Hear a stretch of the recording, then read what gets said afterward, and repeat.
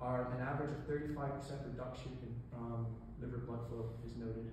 So that means lower blood flow, lower detox rate. Even newborns, brand new livers, should be exposed to a high concentration of these toxins. Health status, low immune system, impaired organ function. Some people have gallstones, so it impairs the amount of bile being released into the gut to eliminate toxins. Chronic medical conditions, if you've got diabetes, there's a lot of pressure on the kidneys for the sugar. Genetically, so genes control the severity of the toxin and the rate of the elimination.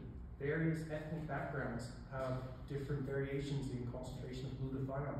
Glutathione is the main liver enzyme. So some races have lower enzyme levels, while others will have higher.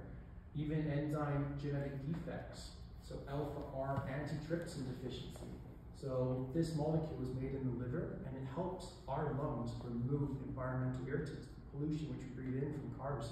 If there's a deficiency, our body struggles with eliminating these. Gender, biologically speaking,